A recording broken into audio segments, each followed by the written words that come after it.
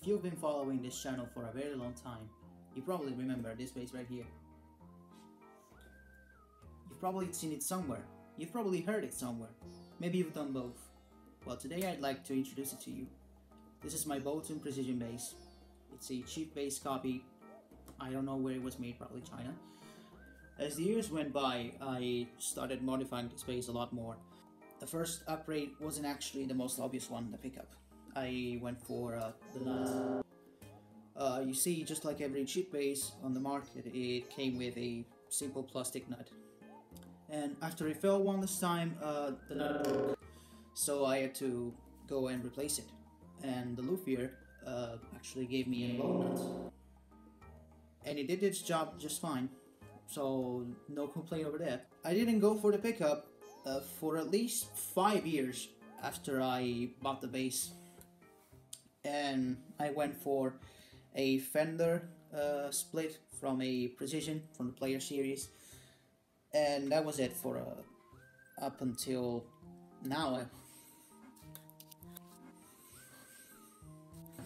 And that was it up until now, because now we actually went for the electronics. And there it is, the Harley Benton P-Bass wiring kit. It's got everything you need for a P-Bass. You have your jack, you have your capacitor, you have your pots, and you have your wires. I also bought this in order to clean up the fingerboards of all my instruments. We won't be focusing on this today. Today it's all about this little kit. Although it's quite easy to install, I'll let the luthier handle it from here. All I'll be focusing on is a small comparison before and after the installation of the kit. As soon as this comparison will be over, I'll let you know my own thoughts on this modification. Hopefully the difference will be quite noticeable, as I'm trying to do more than just a little electronic swap. In fact, after the wiring mount, we'll go on the bridge and the tuners, therefore completing the whole project. And hopefully it'll make it not just gig worthy, but even studio worthy. And now, without further ado, let's get on with that comparison.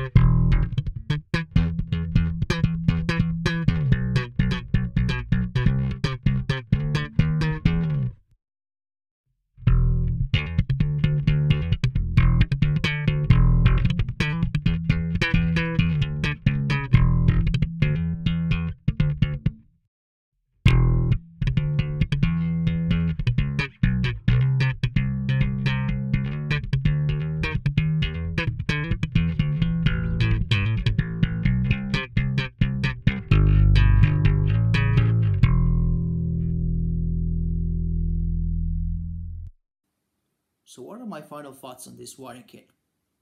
Well, it does improve on the sound a little bit. It definitely helps now that the pickup has new and more stable electronics. And most of all, the jack output, it's pretty solid. Every time I put the jack cable on, it just stays there and it doesn't leave even for a split second. Even the tone knobs, as you can see, they are pretty smooth. They work just fine.